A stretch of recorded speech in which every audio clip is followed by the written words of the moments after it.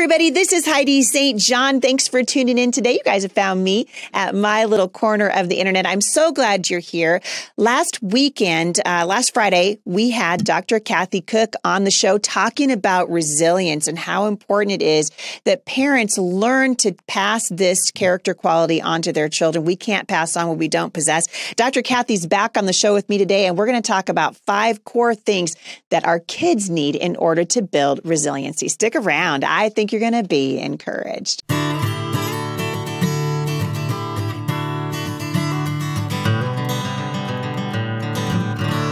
All right, you guys, welcome to Off the Bench. I'm so glad that you've joined me. I want to say thank you to those of you who are brand new listeners to the show. We're starting to hear from you. If you've never left a review for the show over at iTunes and you've never passed it along on your social media, that is one way that you can really bless us by sharing this show. We'd like to have guests on here. They're going to encourage you. They're going to challenge you, not necessarily by just virtue of the fact they're going to make you feel good, but they're going to make you think about the impact that your life is having, particularly as it relates to the children that are being brought up in this culture right now. Dr. Kathy Koch is back on the show with me today. She is the founder of Celebrate Kids and as a wonderful author and a very sought after speaker across the country. I've been privileged to speak several times with her and share the stage on occasion. And I'm just thrilled she's here. Kathy has a brand new book out on resiliency that I was honored to endorse. And this is a great topic for today. My friend, Dr. Kathy, welcome back to the show.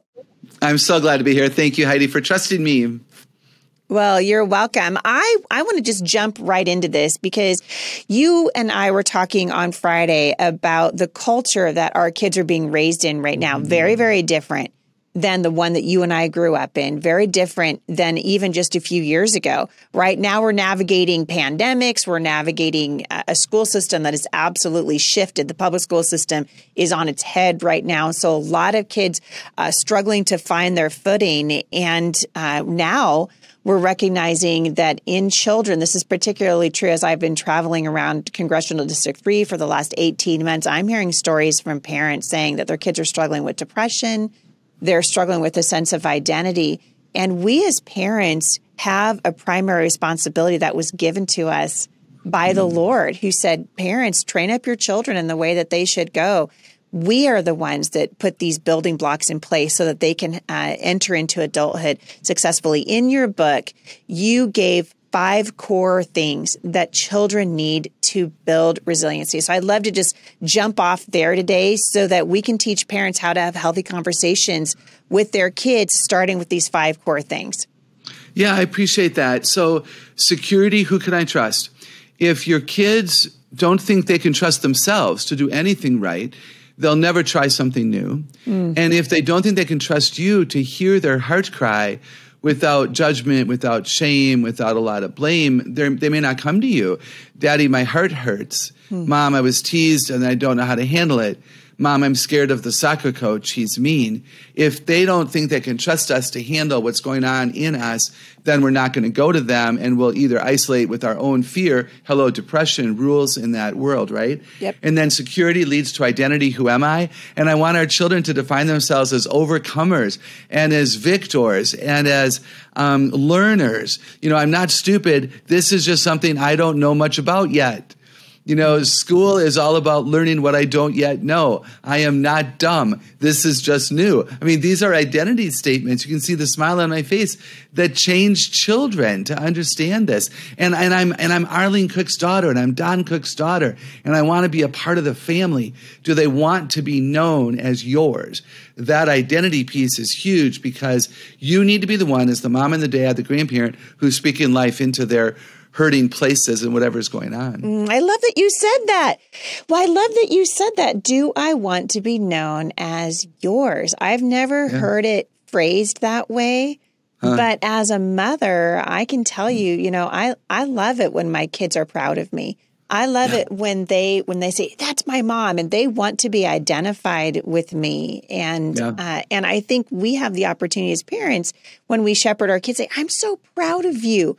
I'm so proud of you that God chose me to be your mom, that I get to be the privilege of calling you my son or my daughter. It really is a precious, precious gift that it reaps a benefit for a lifetime. Oh, it's so cool. And that leads to belonging. So if identity is, that's my mom, and she has told me she's glad I'm her daughter, then belonging, again, is secure. Who wants me? Mom and dad want me. Grandma and grandpa want me. My teacher wants me. My neighbor even seems to like that I'm her neighbor. The stronger our belonging, the greater the likelihood that we're going to have reason to stand up and walk out of our valley experiences. And we'll have a lot of support system, because it does take a support system, the right support system, right? To make sure that your kids know who you want them to belong to. Because if you know your identity, you know who to hang out with. Right? Yeah. And if you know your identity, then you hang out with people who are like you, not exclusively and not arrogantly and not pridefully, but we know that our value is maintained when we hang out with people who are more commonly like us. Then our identity is secure, so is our belonging. Then we get to purpose. Why am I alive? Well, not to be perfect. See, if kids are going to be resilient, they're going to have to understand perfection on this side of heaven doesn't happen. So, what's my purpose? To grow and to learn and to become. And my purpose is to grow up. And that means that I'm going to have to stand up. Like when I learned how to walk, I didn't stay down. And now I'm going to have to stand up also. And I'm going to have to try the piano piece again. I'm going to have to try soccer again. I'm going to have to try memorizing a Bible verse again because Daddy said it'll be good for me. And then competence, what do I do well? Well, you know what, Heidi? If my security is in my mom, and my identity is in my family, and my belonging is in my family, and my purpose is to grow up, then my competence is I'm a learner. And I'm competent that I trust I can learn, and I trust that my mom and dad and others will be there for me to help me learn. If you isolate, resiliency isn't possible, and you'll die. And that's I don't know, Heidi, the depression and the anxiety and the isolation, and it started before the COVID crisis. A lot of young people isolate because they think they're the center of their own world and they don't need anybody. They isolate because they think that they're their own authority because they have Siri in their pocket and they think Siri is good enough. I love to tell them that Siri is a liberally programmed computer that doesn't know or love them or their God. Right. And then they look at me like, whoa, say that again? But we need to be their support system. And when we are, then all 5 of those needs are met in a healthy rhythm and a way. Because ultimately, Heidi, we want them to come to us. Mommy, help me.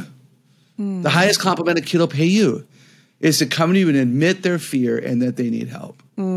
It's so good. And I think, parents, we've been told for so long, and parents have bought this lie, and I'm watching it in my travels as a speaker and looking at a younger generation of parents that are coming up. We really have pushed this responsibility off to educators. We've pushed it off to youth pastors. Yeah. We've sort of outsourced what God says the primary role is for parents to really impart these kinds of ideas to their children. And we're the ones who are setting the tone. I was thinking, you brought up, is it Winnie the Pooh or whatever, Tigger, and I was thinking about Eeyore, right? Yeah. And sort of, I have a little bit of, I'm going to be honest, I can be sort of a glass half empty person, right? If I've been in a season too long of struggle, or I haven't been in my Bible, or, I'm listening to the wrong voices, right? Not the voices that encourage. And I know this is same thing of my children. I can easily kind of become an Eeyore. Just like, wah, wah, and there are a lot of parents listening to this right now who see that tendency in their children. But we can't pass on what we don't possess, and it starts with us. And I wonder what it would look like if we started raising not a generation of children who saw themselves as victims, but kids who had the ability to see that failure or that mistake as an opportunity to learn and grow and to become an optimist, right? Yes. Instead of a pessimist. So how important is optimism? Heidi, it's so important, way more important than I thought when I started writing my book. It's hope. It's the belief in myself and in others that I will overcome. It's what allows us to take responsibility for our stuff. And if we're optimistic, we can take responsibility for our stuff and not be defeated by the weight of that. And then we become responsible to be the overcomer and the victor immediately. We celebrate ourselves when we have an optimistic spirit. Doesn't mean that we isolate from a mom and a dad that will help us, but it means that I'm not going to isolate and try things. I don't know. I'm not going to give in to the pain. I'm going to rise above it. We don't blame shift. We have a healthier self-talk. Heidi, self-talk, oh my goodness, it'll rule, right? Right. I'm so stupid. I can't do it. Oh, this is going to be so hard. An optimist will say, well, this is so hard. It's still hard, but it's not going to be hard tomorrow. Yeah. Or an optimist will say, I can't read well yet. I can't read well yet, but there's a day coming. Yeah. Billy doesn't pay any attention to me yet. Yeah. That's an optimist. An optimist is looking to be victorious in the situation. So it is very essential. We're problem solvers when we're optimistic. We don't stay down. We assume that on our own, when we're able, or with the people around us, that we can overcome. Very, very, very important. So good. So good. We're going to take a quick break. We'll be right back.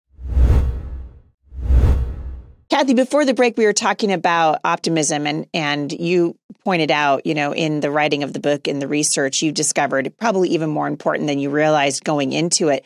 But a lot of parents listening to this right now have kids that are pessimists, or maybe they are. Maybe they're the chief pessimist in their house. How important is it for parents to be aware of our kids' pessimism and some ways that pessimism actually stands in the way of resiliency? Yeah, no, that's really good. Pessimism absolutely does stand in the way. It will prevent us from taking a risk, and all learning is a risk. All growth requires risk.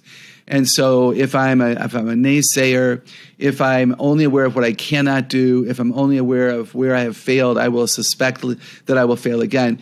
So one of the best ways that we become more optimistic as parents and that we help our kids is to look for what's right before we look for what's wrong. Pessimists develop a what's wrong kind of mentality. It is not prideful to know your strengths. If you don't know your strengths, you can't use them to improve. Now, it's prideful if you think you only have strengths and not weaknesses, and it's prideful if you think that you have more strengths than somebody else. But it's essential that our kids know what they do well and what they can do better. And I would say, too, that specific compliments, and Heidi, I've talked with you about this before, specific compliments raise the bar. Rather than saying to a kid, oh, that was really good, we say, that was a creative ending. I laughed out loud. You're becoming a creative writer. Rather than saying to a pianist, oh, that was really good, when we're listening in the living room to our little kids playing the piano, we say, Jeremiah, I could tell that the rhythm was much more appropriate to what the music on the page, like that way to get the rhythm right with your right hand. I'm proud of you. Proud of you for wanting to learn. And I'm going to say, too, that one of the most important compliments to pay to an adult and a child is to call them resilient. When your daughter tries the spelling words again without putting up a fit, when your child goes up and apologizes to a soccer coach for a bad attitude and chooses to try better, you say, well, you're resilient. Well, what's that mean, Dad? You're willing to try again and put things right and stand up and walk out of the difficulties. You don't do a U-turn at the beginning of the valley. You're willing to experience the heartache because you know that it's in the hard things that you grow up. And I'm so proud of you for becoming resilient. It's one of the most important character qualities because it almost guarantees the use of all the others. I have been, as I'm listening to you, I'm thinking about the people in my life. You and I have talked about this before, but my grandparents, who probably had the most profound impact on me, knowing where I came from and the importance it was going to be, how important it was going to be for me to be able to be resilient and to see myself as God sees me. One of the things that we've lost, I think, in the culture right now is the importance of mentoring and the importance of mentorship.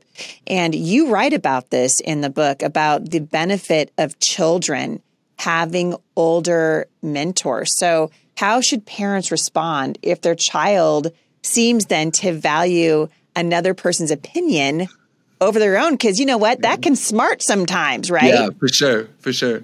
Yeah, I don't envy the parent when that happens. I'm sure it's awkward. Yet we need to realize that many of our preteens and teens will be looking for other adults, not instead of parents, but to find out if they also agree with their parents. Like, is my parent the only adult who says that this is wise? Or does my Sunday school teacher, my youth group leader, my piano teacher, my soccer coach, again, does my neighbor? I'm going to go weed the garden with my neighbor because I think he's really cool. And I'm going to ask him a couple of questions about how he thinks life works. And so to look at it as good. If they get a false opinion, not truth, they get a false opinion from that neighbor when they're weeding the garden, this is why you need to be available. So they come home, you come home. Hey, how did it go with Mr. Jake? What did you guys talk about today?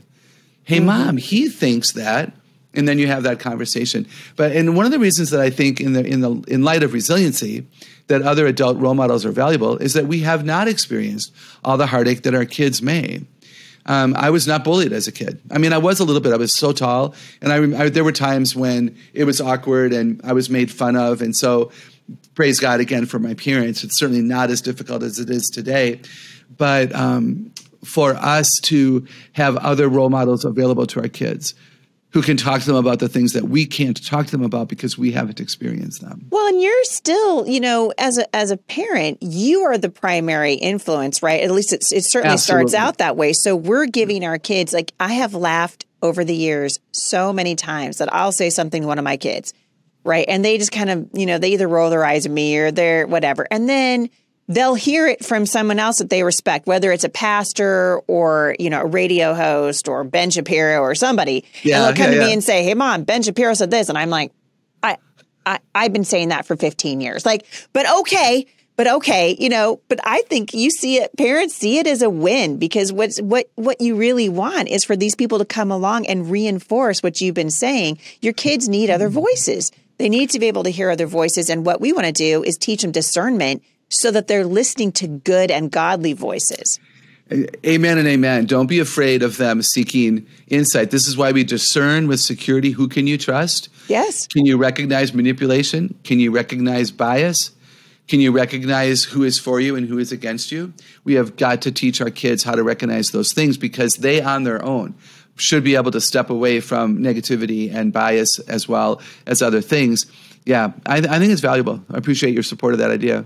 We've got a few minutes left, and I want to touch on something at the end of today's show that you wrote about in the book, which I thought was really important. You touched on spiritual resilience and how you believe this might be the most important resilience of all. Why did you pick this topic, and why do you think it's so important that parents pass this on to their children? Yeah, I could talk forever, Heidi. Thanks for bringing it up. I'm really concerned about the dropout rate from faith and the dropout rate from church, from adults and young adults and teenagers who give up on God. That's a much more significant giving up than giving up on spelling words or, whatever else might be going on. I think we have a generation of young people who are treating God like Amazon Prime. Absolutely. And so they don't know the God of the Bible well enough to know what is appropriate to expect of him. And if their expectations do not line up with the truth of the Scripture, they will be disappointed when they shouldn't have been.